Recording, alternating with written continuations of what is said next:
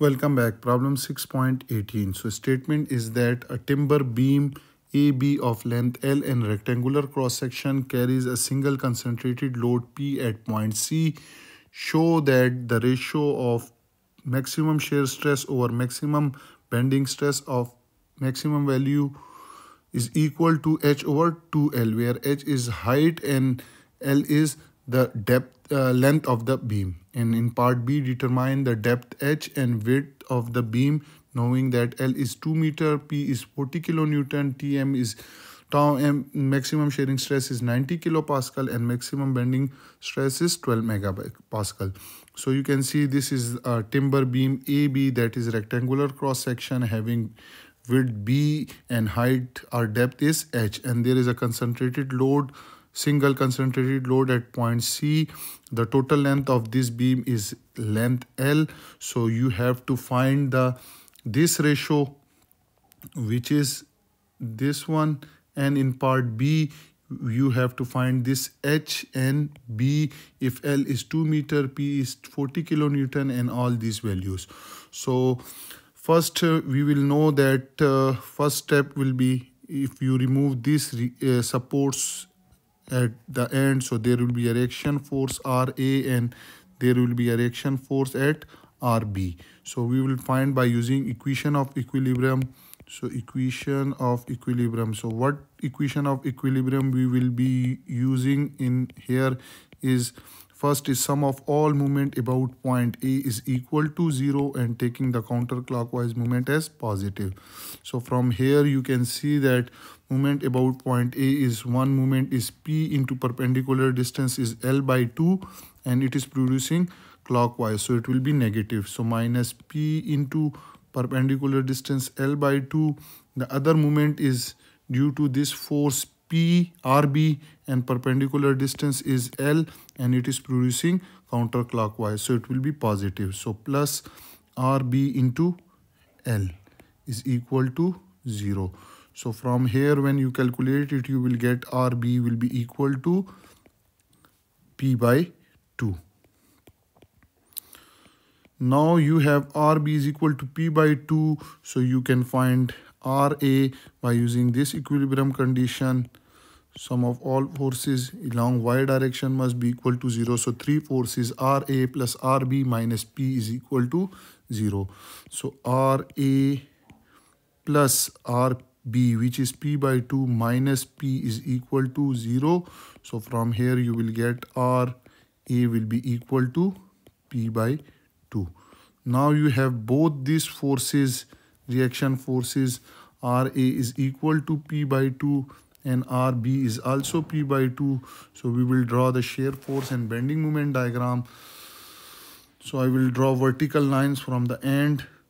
Clear. Similarly here I will draw the vertical lines from the end, and along the horizontal line we will have the length. X will show the length. Now at RA we have a load of P by 2. So let this is P by 2. So at this point, now moving from A to till L by 2, there is no other force, so it will remain horizontal. So till this point it will be horizontal. Now at point C we have a load of P. So P by 2 minus P will give you minus P by 2. So it will change to minus P by 2, and minus P by 2 is this one. So shear force will change from P to minus P by 2. And again you can see there is no other load, so it will remain horizontal. So I will draw this horizontal line. And at point this B you have P by 2, which will bring it to 0. So this is P by 2 and this is minus P by 2. Now by using this shear force we will draw the bending moment. So you can see this area is rectangular, so this area is equal to P by 2 multiplied by L by 2. So this will give you PL over 4. So I will write this area is P by 2 multiplied by L by 2. So it will be PL over 4. So let this point is PL over 4. PL over 4. So at this point you will have PL over 4, and since this shear force is a horizontal 0 degree line, clear, so bending moment will be 1 degree higher and slope will be increasing. So your bending moment will be like this one. And again this area is again minus PL over 4. So PL over 4 minus PL over 4 will bring it to 0, and we will get the bending moment like this. Now we have the shear force diagram and bending moment diagram. So again from here you can calculate the maximum shear force from bending moment diagram is P by 2. Here I will write P by 2, and the area of this rectangular cross section, which is, you can see over here, this is B, this is B, and this is H. So this area is equal to B into H. I will write for rectangular section. Okay. Now third, we know that maximum shearing stress for rectangular beam is given by formula 3 over 2 V max over area. So V max we know, which is P by 2. So I will write the value 3 over 2 into P by 2 divided by area, which is B into H. So when you calculate it, you will get maximum shearing stress is equal to 3P over 4PH. And again, this is for rectangular cross section. You have to use this formula for rectangular section. Now fourth one, from this bending moment diagram, we know that maximum bending moment is PL over 4. This one, clear? So we will write PL over 4. And also we know that section modulus for the rectangular beam, formula for section modulus for rectangular beam is 1 over 6 BH square. This is for rectangular.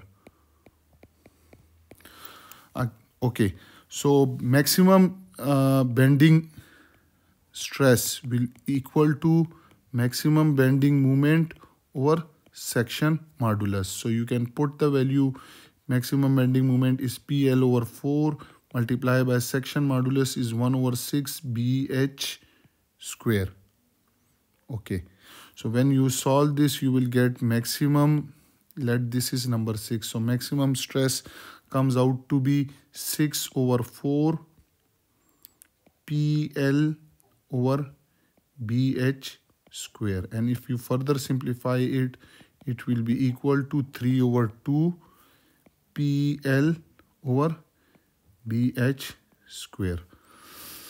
Now we have been asked to find the ratio of maximum shear stress over the maximum bending moment. Clear? So you can see equation 3 and equation number 6 are related to this. So what we have, we will write divide equation 3 by equation 6. So what we will get Tm over maximum stress. Tm is again 3P over 4BH divided by maximum bending stress is 3 over 2PL over BH. So you have to do it now. So we will get Tm over sigma m will be equal to H over 2L. Okay, so you can see PP will cut, 3 will cut, BH will be cut it with this. So we will only left with not H, this is BH square. Okay, so 1 H is there. Okay, so Tm is equal to this 4BH, not this is square. This is not square. Oh, sorry. This is not square. This is square. So we will left only, I will show you, we left only 1 over 4 divide by L over 2h.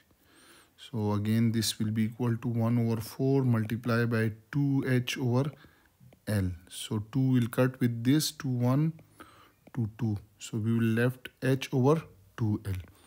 So this, hence we proved this, that Tm over sigma max is equal to h over 2L.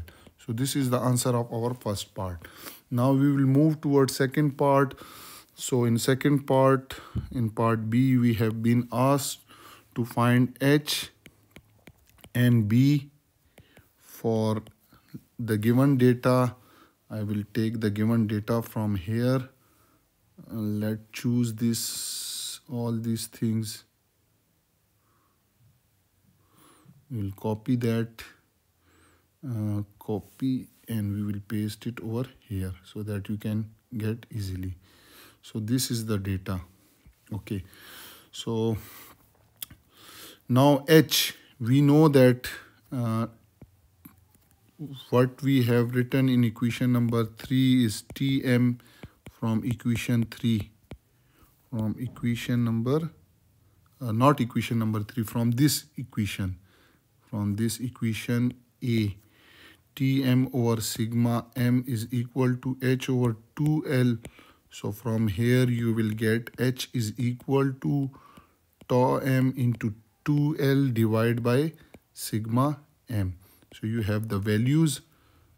Okay, so Tm is 960 kilopascal. So 960 into 10 to the power 3 into 2 multiplied by length is 2 meter divided by sigma maximum, which is 12 megapascal. So 12 into 10 to the power 6.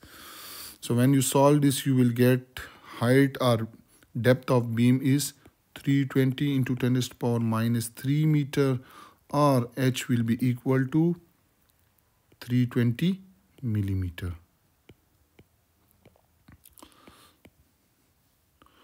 Now what about B? So for B, we know that from equation number 3, I will show you from equation number 3.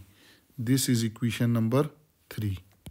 This is 3P divided by 4BH. From equation number 3, we know that tau m is equal to 3P over 4BH. So from here you will get B is equal to 3 into P divided by 4H into tau m. So you can just put the value 3. P is also given 40 kilonewton. So 40 into 10 to the power 3 divided by 4 multiplied by H, which is 320 millimeter. So 320 into 10 to the power minus 3 into tau m. Tau m is 960 kilopascal. So 960 into 10 to the power 3. So again, when you solve this, you will get B will be equal to 97.7 into 10 to the power minus 3 meter, or B is equal to 97.7 millimeter. So this is the breadth or width of the beam, while this is the height. So this, if this is the rectangular cross section, so this is equal to 97.7 millimeter, which is B, and this is the height or depth of the beam, that is H, and that is 320 millimeter. So this was all about our problem 6.18. I hope you have enjoyed this video. Those who are new to my channel, then I will request them to subscribe it and press the bell icon so that you can get notification about my latest video. If you have any question, you can ask me in comment section. Thank you for watching.